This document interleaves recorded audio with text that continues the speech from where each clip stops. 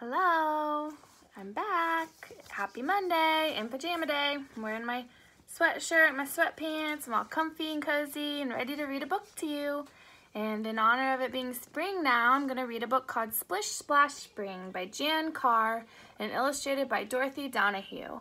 And this is one of my favorite books for rhyming words. If you hear a rhyming word while I'm reading a set of rhyming words, I want you to put your thumb up.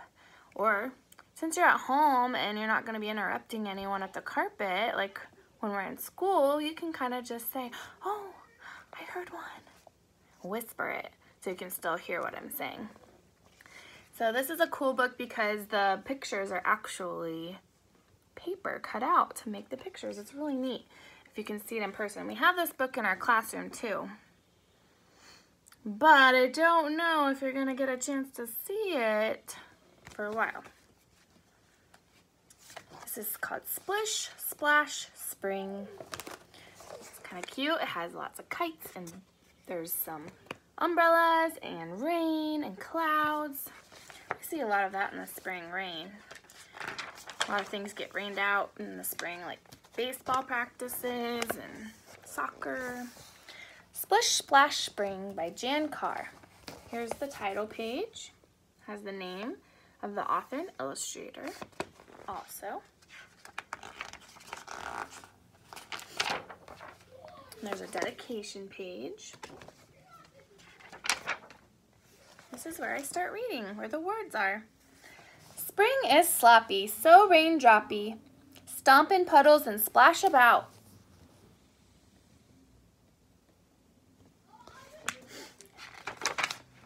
So, sun comes peeking, hide and seeking. Days are playful, spring's a sprout. You can see birds in the tree. One has a worm, baby birds, there's umbrellas. Ooh, mud. I see mud and frogs.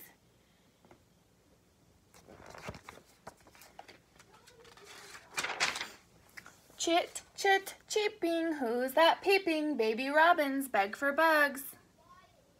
Here's the baby robins.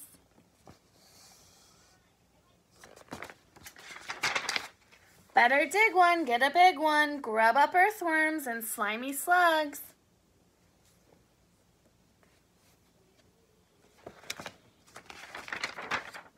Hocus pocus, there's a crocus. Plucky petals brave the chill.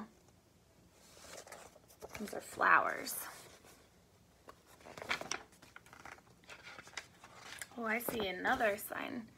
Some bumblebees, a spider, grass. Frilly, silly, daffodilly, willy-nilly down the hill. It's a lot of silly rhyming words.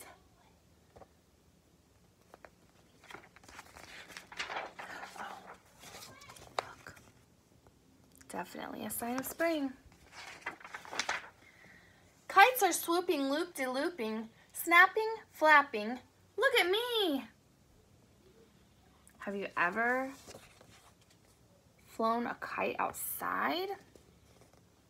What do we need to have a good kite flying session outside? We need it to be windy, so it'll keep it flying. Wind comes whipping, grip is slipping, tangle, dangle up a tree. Uh-oh. That's no good. Boughs are bloomy, so perfumey, thunder threatens, skip skidoo. Oh, that means that there's flowers blooming on the tree branches. They smell so perfumey, they smell so good. I haven't seen my trees bloom yet, but when they do, they look beautiful and they smell so nice. And thunder, I've heard that recently.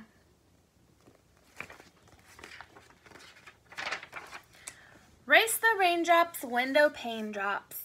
I picked posies. Posies are the flowers. It's raining, they're rushing to get inside. Just for you. So they picked posies for someone. I wonder who that is. Maybe their teacher, maybe their neighbor, maybe their grandma, maybe their mom. Who knows? But that was nice. The end. I hope you enjoyed the story. Next time you're outside, you can look for signs of spring. I can hear some things too. This morning when I went outside, I heard lots of birds chirping. And of course, rain is another sign of spring. And look for worms after it rains, or bugs that you don't normally see, like ladybugs, muddy puddles. Maybe you could go play outside in some muddy puddles and splish splash in the springtime. I will see you tomorrow. Have a great day.